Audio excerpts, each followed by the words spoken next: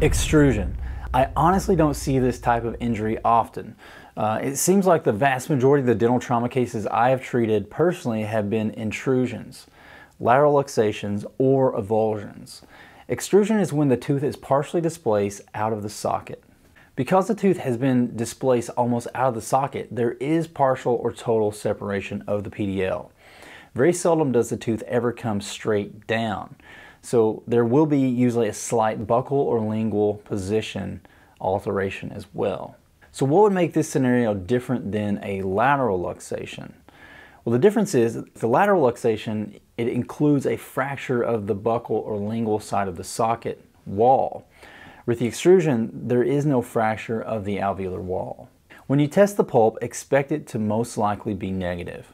A lack of response could indicate pulpal necrosis. If the tooth is fully formed, it is less likely for the pulp to maintain vitality. In immature teeth, pulpal revascularization usually occurs.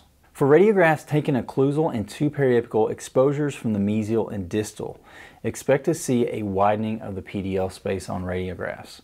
For treatment, you'll want to reposition the tooth by reinserting it into the socket. Verify final placement with a radiograph and then place a flexible splint for 2 weeks. Monitor the pulpal condition, and if the pulp has not revascularized within 3 months, complete root canal therapy. For patient instructions and follow-up, refer to the Dental Trauma Guide.